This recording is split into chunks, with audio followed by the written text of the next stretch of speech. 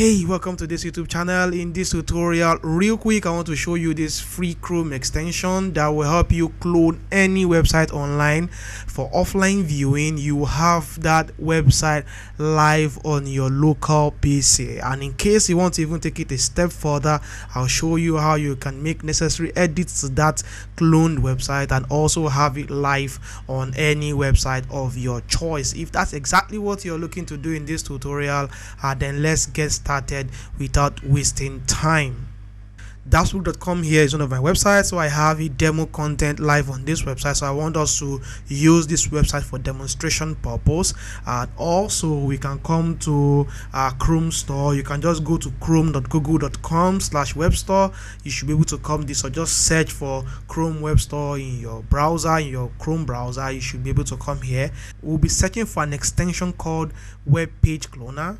We will have this extension here called web page cloner, so we'll click this. We can just easily just add this to Chrome, add extension. So done. We can see here this extension has been added to Chrome. This is redirecting me to a survey. I can just literally close this, and if we want this extension back, we can just clone this, and then we can come to our web page cloner and we can pin this so that we'll have this here.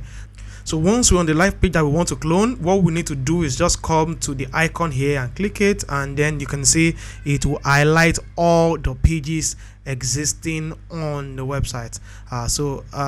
We can just we have the home page. For some weird reasons, I can see that is cloning is showing this twice. I don't know why that is, but we can just choose the home page, the about page, services page, and the contact page. These 4 pages is enough, and what we have to do is just hit the start downloading button, and then you can see that we have this page downloading. All right, so you can see all of this downloaded, so we can just click this to open this up in our computer. So we can see here we have these pages here. So if we open this, so you can see we have a page here. Isn't this fantastic? So let's come back here and let's come to our about page and see if it's exactly the same thing. So you can see this is it. This is the who we are, and is literally the same thing I have here on my local computer. So now the question is, what if you want to make some changes to this and maybe also upload it on a live website? You want to own this kind of template.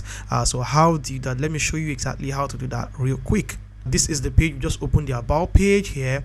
So what we're going to do right now is to right click on this. If you have any code editor software, you can use that. I love to use Notepad++. For the purpose of this example, let's use a default Notepad so that I would not miss you. So if you come back here, we open with, so you can see we have option for Notepad. So let's open this up in a Notepad. So this is our website files opened up in a Notepad. It would have been more decent if we are using a code editor. Right now I can close this, and then I can come to the page. So this is the first thing here is who are we. So let's say we want to change that, so I can just do Ctrl F right now to open the find function, and then I can type who are we. Then let's find that text. So you can see default. So you can see here who are we. So I may want to change this to I am Daps. So that's it. I can then close this. I can hit the file option here and then save. So that's it. So let's come back here and let's refresh this.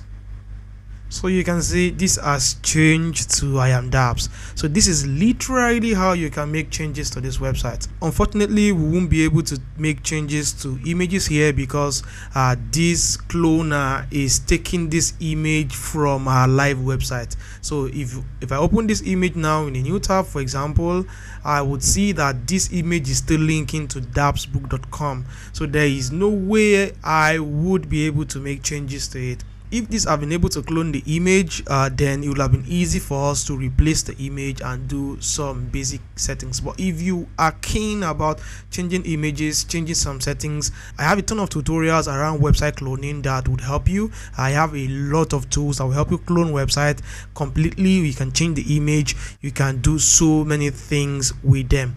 And also, if you're not comfortable editing your website like this, maybe you prefer to have them in a content management system like WordPress, WordPress.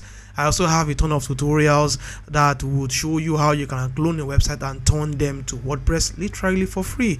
So you can check also the video description for my playlist around website cloning that will show you all of these tutorials. That being said, let's continue with this tutorial. The next thing we want to do right now is for us to see how we can upload these downloaded files to a live website and have them live. So I have a page here called mycbmastery.com. It is hosted with Hostinger and is showing a default page here. Nothing has been installed on this website, so I want to host a downloaded website on this domain. So right now I can come back to Hostinger. So you can also check the video description for you to see a link to Hostinger, just in case you don't have one and you want to buy. You also see my coupon code that will give you a good discount, and that's an affiliate link. That's a support you can give to me. I will appreciate if you can do that. So let's say, for example, I want to upload this. What I want to do is just come down to files. In case you're not using Hostinger, you're using any other hosting account, just go to your control panel and search for file manager. You can open that up. So right now I will just access cbmastery.com files alone. So that's it. And then once my file manager opens up like this, I will just go to my public_html. Is literally the same thing with every hosting. Just look for your public_html. So this default.php file here is what is displaying this. So you can see the page here is saying default page, and so if I click this right now and right click this and then delete this away, the file is empty. Now if I come to my live website here and I refresh this, so you would see that that page is gone. Literally it's not saying forbidden because there is nothing to display on the file manager. So what we are going to do right now is to come back to file manager and then upload back the files we downloaded back into this place. So I can just come here and just come to upload, and then go to my file, or I can just open up my file and just drag and drop and paste them directly into this place. But let's just go this route. So I have my page here, and then I can just easily just copy this, and then I can open this up, and then you can see 4 of those files are now uploading to my public_html. So right now you can see that we have our website files uploaded here, but this is saying download.html. So let's come back here and let's refresh this page right now. You see that nothing would come up, but let's load this now and say /download.h. So you can see our contact page just got loaded. So that's exactly how to load this. So we can just come back here and download.html. So we can easily just rename this and just change this to contact. So that's it.